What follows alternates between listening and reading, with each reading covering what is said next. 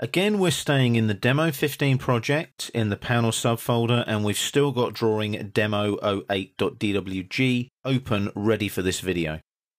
There's our extra panel that we created with our panel footprints, our balloons and our nameplates.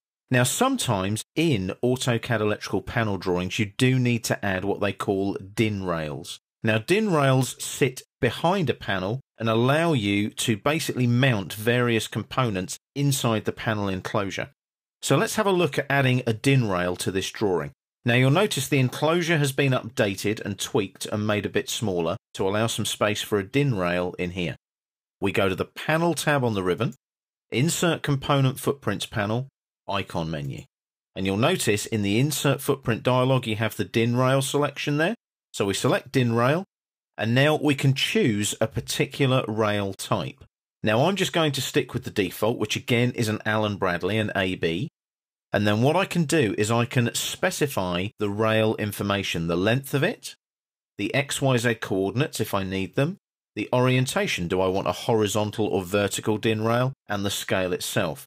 Now, I'm working to JIC standards, which are imperial standards. So the scale there can actually stay at 1 in this particular case.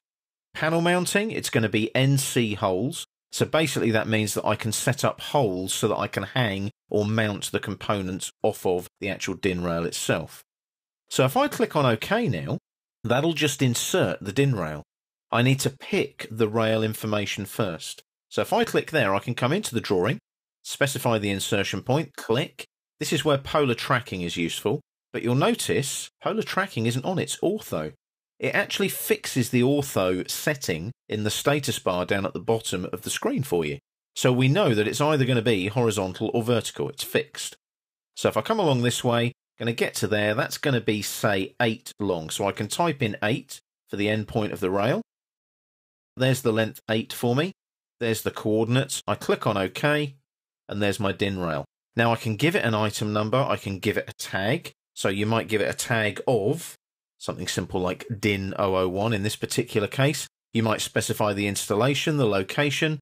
There's the catalogue data. I click on OK, and there's my DIN rail. If I zoom in now, you can see there's the NC holes. There's the DIN 001 tag, all ready to be used on your panel drawing in AutoCAD Electrical.